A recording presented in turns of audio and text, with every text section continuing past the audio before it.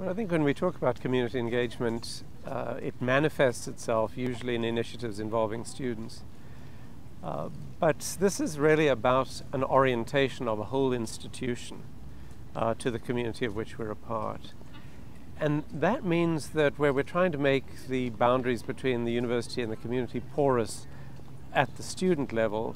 we need to reinforce that by making those boundaries porous at all the other levels, because it's one thing to say students exist in a bubble out here in Westdale, but so do the rest of us, potentially. So if we take the leadership of the university out into the community and have them work with organizations, I think it is absolutely true. Those individuals will grow, as we have been arguing our students grow through those experiences, but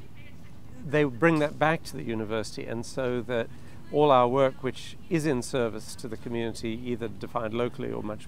more broadly, will be richer and more nuanced and more thoughtful and potentially more practical in its impact. This TMG initiative is a really welcome thing to begin now, because it's to take the management of the university out into the community, where we can learn something about the immediate needs of the community, and therefore understand more effectively what good the university can do in these interactions.